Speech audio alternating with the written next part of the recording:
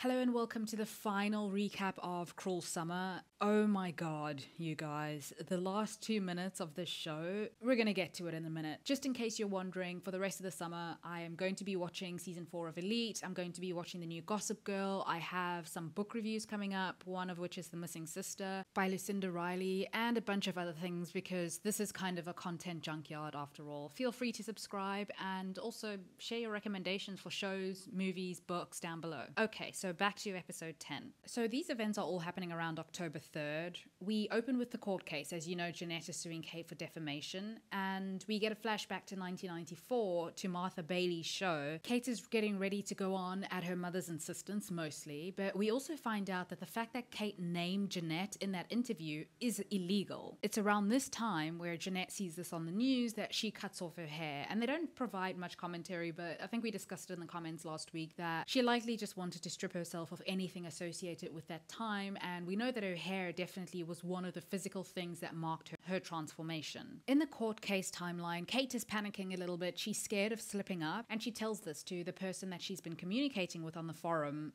her sister, unbeknownst to her. So when Kate is put on the stand, she lies about the circumstances of her abduction. She says that Martin offered her a lift home, he gave her a soda with some kind of roofie, and then he locked her in the basement. We see her hesitate for a split second when Jeanette's lawyer asks her if she swears on an oath of the court, but she maintains her story is true. And then the lawyer presents Kate's chat logs. She makes Kate read some of it, and Kate has to read that she told the person on the chat that she went to Martin's willingly, and that she's scared that people will doubt the rest of her story if they find that out. She also finds out that the other person on the forum is actually Ashley, and Ashley's explanation was that Kate just needed somebody to talk to, but of course Kate feels betrayed. She was sharing her secrets and her trauma with someone who doesn't actually exist, well, not as they presented themselves online. We get a Jamie redemption arc this episode as well, and it's a very small part of this episode, but I really appreciated it. We see that him and Jeanette are close again. They meet up after her first day in court, and he's really supportive. He also goes over to Ben's and apologizes to Ben. He takes full accountability for what he did for causing that accident. And he says to Ben that Vince didn't actually do anything wrong. And this kind of inspires Ben to go to the video store, and he apologizes to Vince saying that he was punishing the wrong person. He admits that he was terrified, but Vince is obviously still hurt because he feels as though Ben just tossed him aside. Ben says that he really wants to earn Vince's trust back, and I think they'll eventually be okay.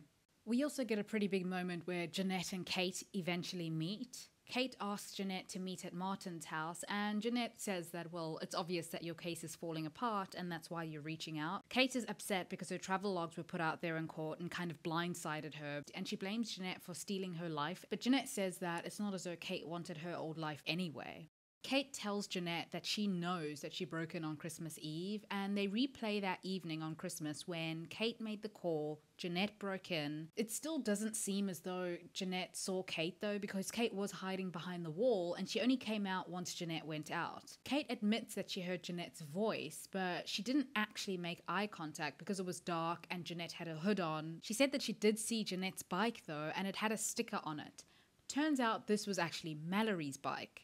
So, it was Mallory who was also there that night, and she saw Jeanette break in, and she wanted Jeanette to get caught. She waited until Jeanette left. That's when Kate, thinking it was Jeanette, actually saw Mallory. Once again, her face was covered. It was in a hood, so she couldn't tell. And at this point, I wasn't really sure whether Mallory saw Kate.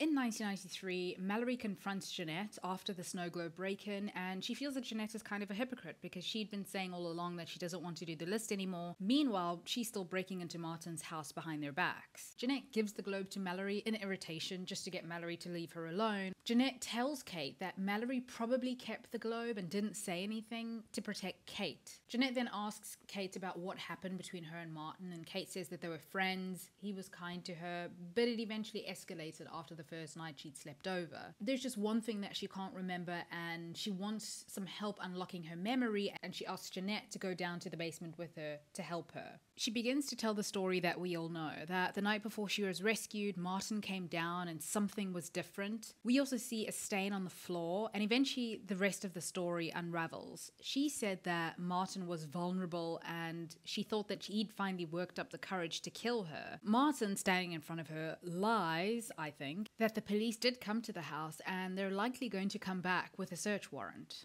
Then he shows her a family heirloom named Annabelle, the gun that his father used to take his life. He apologizes to Kate and in a twist tells Kate that she could leave and see the world, and he puts the gun to his own head, but he's unable to go through with it and he drops the gun and has a meltdown. Kate picks up the gun and he tries to manipulate her into not shooting him. It doesn't work though, and she shoots him. I hated that she had to deal with this trauma on top of everything else, but good. Jeanette asks the question that we're all wondering at this point, but didn't Martin get killed in a shootout? I didn't really get Kate's answer here. She says that they assume that because Martin was shot, but okay. Eventually, Kate tells a group of reporters outside of the courthouse that Jeanette didn't see her.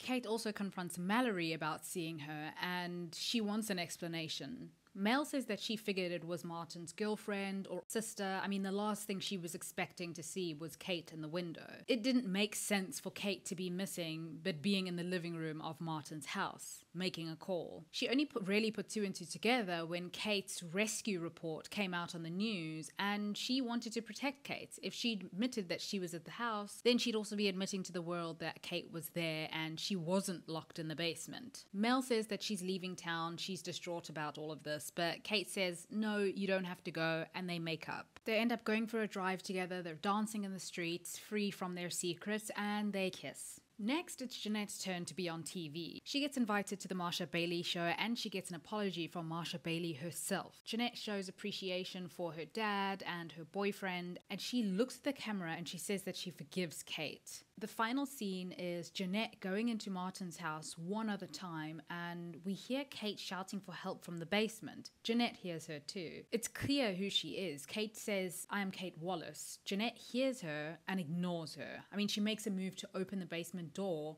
but she doesn't. And that's the end of the episode. And now for my thoughts. I don't have many, except that this is why Jeanette was able to lie with such a straight face, because she didn't technically see Kate, she just heard her. I absolutely did not see this coming. I always thought that there would be some kind of misunderstanding and that there would be no way that Jeanette could be this sociopathic as to leave Kate in captivity for months without saying anything. I'm glad that Kate and Mallory find her kind of creepy still, so they'll stay away from her. But poor Jamie, who I've forgiven, by the way, I wasn't really sure if I was that invested anymore in the Annabelle reveal. So by the time it was revealed, that just left me cold. I was like, okay, fine, it's a gun. I was truly disgusted by Martin's performance towards the end with Annabelle. I guess that it was just all a performance and he wasn't in any way remorseful because he just quickly switched as soon as he saw that Kate had the gun on him. It would have been nice to see Derek one last time this episode, but other than that, I'm really satisfied with this ending. I do hope that this is a limited series and this is all we're going to get though, because I'm happy with where the story ends. Anyway, that's it for this video. Feel free to share your thoughts down below and thank you for watching.